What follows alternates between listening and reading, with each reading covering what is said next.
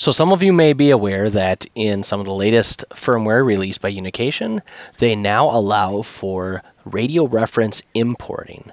At first when this was released, it was kind of buggy, worked okay, but in the latest software, which currently is version 0.3.16 beta 24, it actually works quite well and allows you to import not only trunking information, but conventional frequencies as well. So this makes it really simple for programming right off the fly. So we'll start with our Unication software. We're just going to create a new file real quick just to show you it. So we're going to create for user group, create new profile. Go down here, select our model information. There we go. Make sure it's correct. So we got 7800 and VHF. Select. Yes. Get rid of the parameter description here. And I'm not even going to go through any of these settings here. I'm just going to go right up here, up into the upper right, import radio reference. Now I've already entered my username and password here, but it will take a second to connect.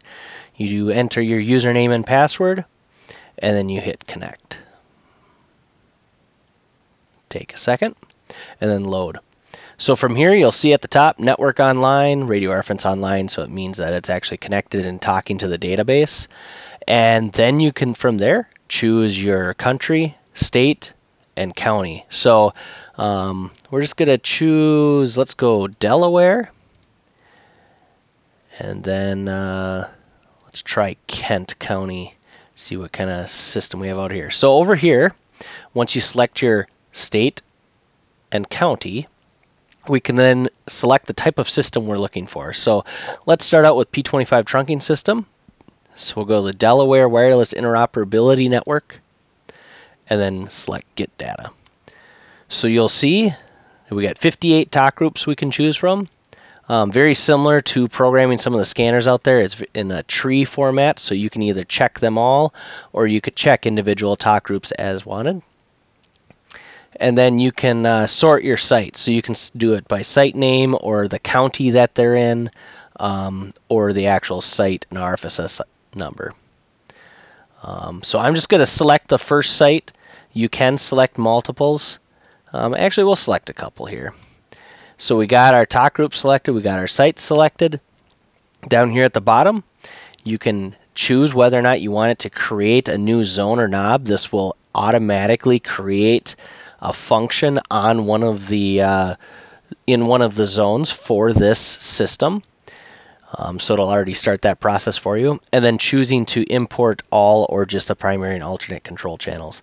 I typically choose all control channels just to account for any possible errors in the database, but since the pager can handle them just fine. So import into PPS. There we go. Import finished. Result says it's imported 4 trunking sites, 16 control channels, 58 talk groups, and then it's created zone 1, knob 1. Now additionally, so we'll just exit out of this, and we'll go look at the frequency information. So frequency and system, P25 Trunking, you'll see that Delaware Wireless. We have 4 sites, so it actually entered the site names as well as the RFSS ID and site ID, as well as the control channels, and named them as well in the notes, in which was the primary frequencies.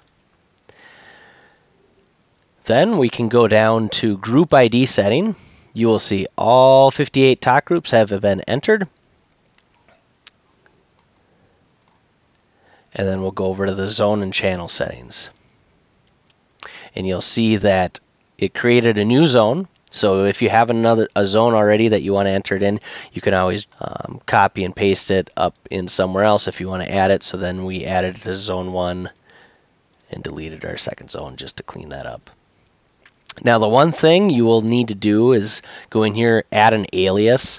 It's just got the default alias, so if you wanted to name it Delaware,